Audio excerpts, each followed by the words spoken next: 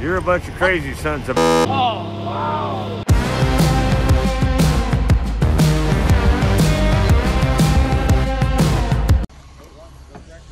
All right, guys, welcome back to day 2 of getting this very buried old dozer off the mountain. We just rolled up, put all the boys in the back of Bud's hot rod here.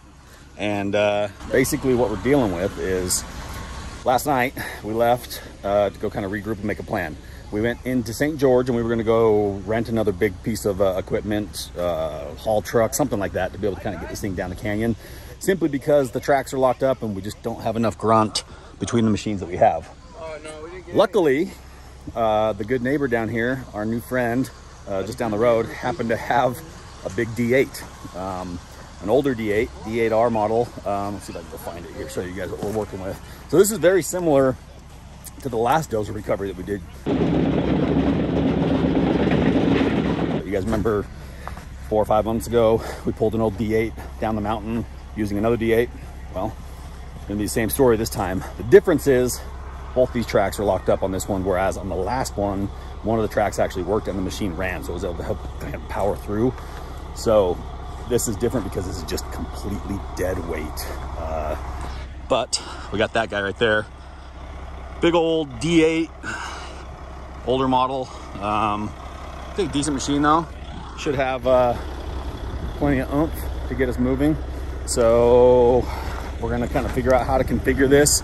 I'm thinking, depending on how well that thing wants to move, we're either going to, well, I'll explain that part once we get to it. But basically, I think it's gonna be a combination of that dozer and the 5-ton wrecker, and maybe even the Sani, getting all these things worked out and pushed down the canyon. So see what happens.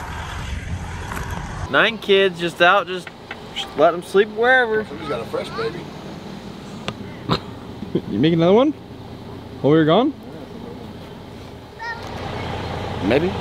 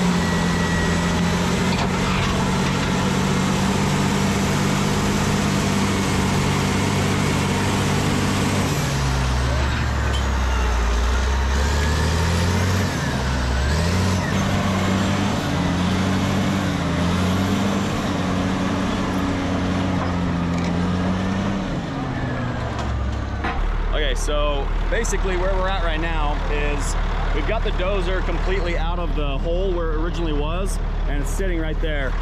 The issue, like I said before, is the tracks are locked up, so not freewheeling at all, which makes this thing, you know, probably 40, 50,000 pounds of just solid dead weight.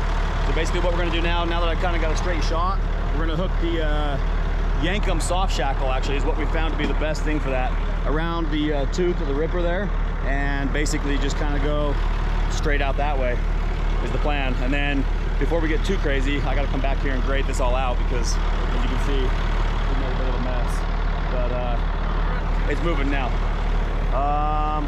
Let's try that one for now, just around the tooth. Say two on that same spot. It's fine. Just run that one around the... Heads up!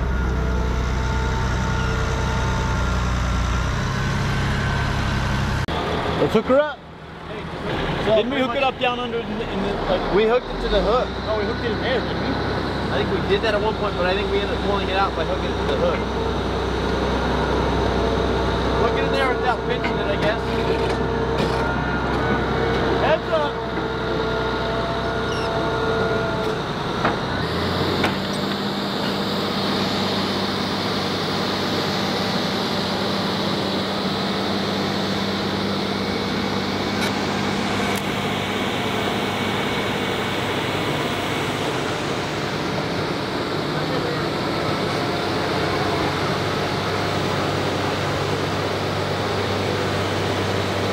I think what it's gonna have to do .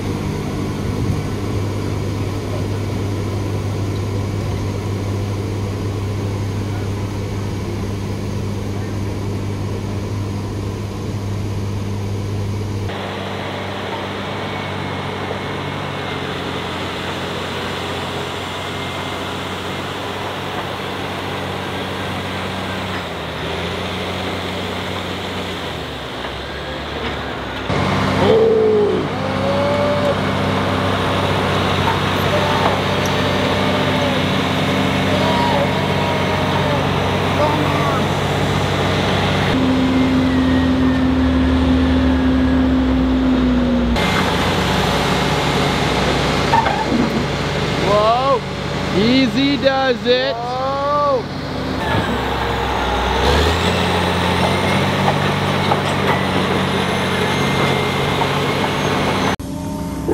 All right, so little update. We've got pretty much a game plan to get the dozer pulled out. The D8 is pulling it really well, but the next issue that we're up against is this is a public road, and a lot of people travel up and down this road, so we are not going to leave it a mess. That's one of the biggest things we got to keep in mind today. Even this area where we pulled the old dozer out of, we're going to try to level this off even more. I just pushed it flat a little bit with the D8, but we're going to clean up his fence line a little bit, just kind of make it as nice as possible.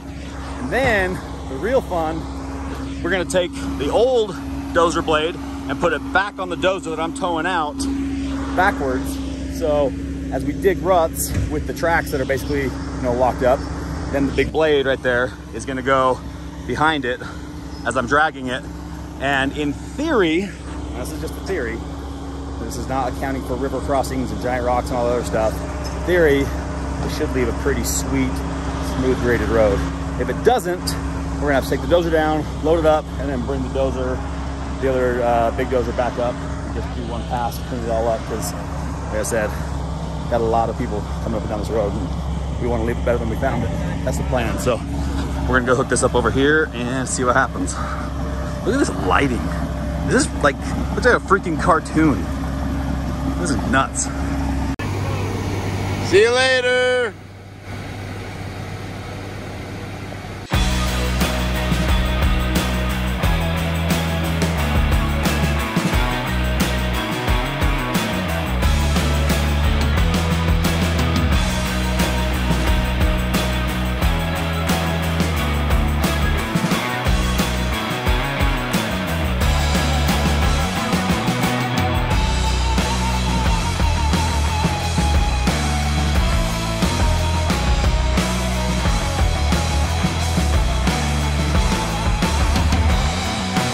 What's up, Ramsey? Yeah!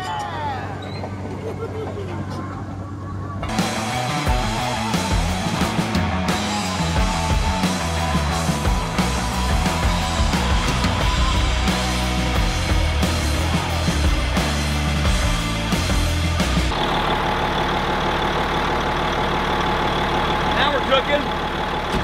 So, this is eerily familiar to the last time we did this. These D8s are just brute.